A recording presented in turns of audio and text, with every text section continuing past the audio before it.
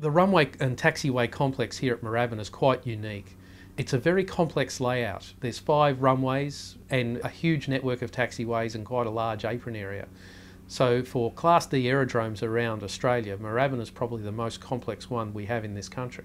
Therefore, it lends itself, unfortunately, to conditions conducive to inadvertently having a runway incursion. That is, taxiing onto a runway without the required authorisation from air traffic control. Luckily, there are some things that pilots can do to assist themselves. The first thing a pilot can do is to make sure they plan the taxiing or the ground component of their flight exactly how they would plan or research the airborne component of their flight. One of the best ways of doing this is from a lot of the products that we here at CASA produce to assist pilots in this regard. Traditionally around the place we do see a lot of pilots taxiing way too fast. An aircraft taxiing too fast takes longer to stop, your situational awareness has to be that much greater, and it can be distracting taxiing too fast. One of the best things that pilots can do is to make sure they keep their head outside the cockpit at all times, either on runways or on the taxiway complex itself. The time for running through checklists, the time for fiddling with things like iPads or GPS units is while the aircraft is stationary and preferably in the run-up bay when you're out of the way of other aircraft. Even little things like keeping the windscreen clear and clean of obstructions and dirt, etc., and grime on the windscreen, that can assist visibility outside the cockpit immensely.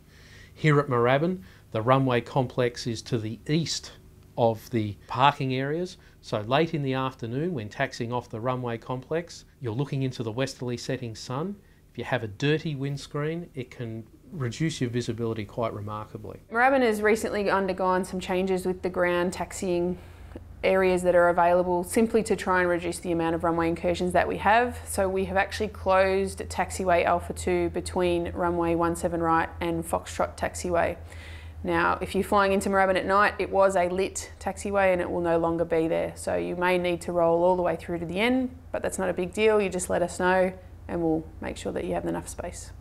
With the not so recent changes to Metro D, you now need to get a clearance to enter a runway that is not in use. So whilst it may not be nominated on the ATIS as a runway, you need to get permission to enter it. Tower Tango for Juliet, ready 35 right, departure upwind. For Juliet, hold position. Hold position, Tango for Juliet.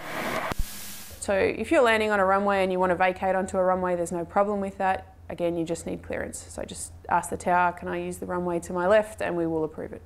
If you're unfamiliar with Moorabbin and you call us inbound and let us know that you've never been here before, we may actually overfly you. This is to give you an overhead view of the runways and taxiway system so that you can orientate yourself and see what's going on. That way the circuits will be underneath you, you'll see the circuit direction, and it will help to give you an idea of the direction that we're going and the way that the pilots are operating.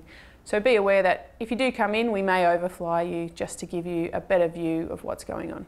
With the 2 sets of parallel runways at Moorabbin, 13 and 17, it is very easy from the air to get them confused. So 17 is the most used runway here at Moorabbin.